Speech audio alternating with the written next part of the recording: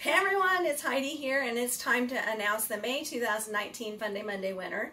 And this month's question, we did not get a lot of answers, which, by the way, increases your chances of winning, of course.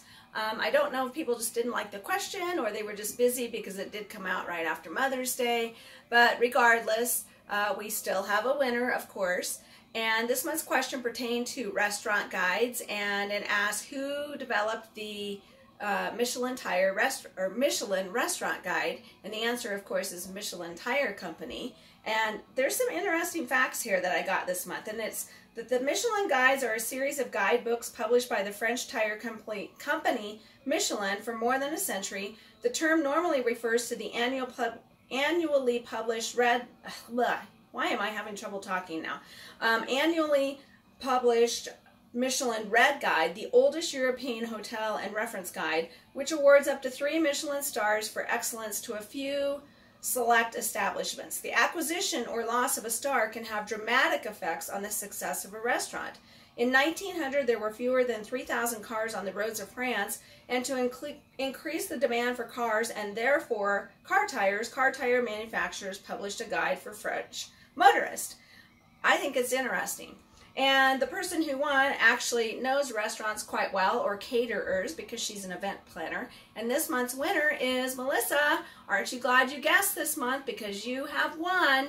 Now, what I'm going to do this month and next month and July is I'm going to give people a choice. So door A or door B. Door A is get the typical Amazon gift card that I've been giving, the $25 Amazon gift card. Door B is take a gamble and help the kids. If you would like, I can apply the $25 towards a golf ball purchase and our Remax Alliance annual golf tournament golf ball drop. And what we do is we drop the balls of everyone who's purchased. They're all numbered and you're assigned a number. And if one ball rolls in the hole, that person is the winner. If multiple balls roll in the hole, then one of the cute kids draws the balls out and picks one out, and that person is the winner. So I can apply that $25 towards the golf ball drop. You will be benefiting the Children's Hospital in Denver, and you will have a chance to win $1,000 if your ball is one of the ones that goes in the hole and one that is drawn. And it does really happen because a couple years ago I actually won $1,000 after, of course, spending a bunch of money at the auction. So it gave Paul had to basically zip his lips. He couldn't say anything about all the money that I spent because I then won.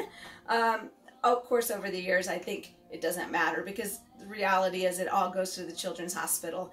And of course, on every closing that I have, I donate in the buyer or seller's name to the Children's Hospital. So they're getting the benefit of that, which of course they need.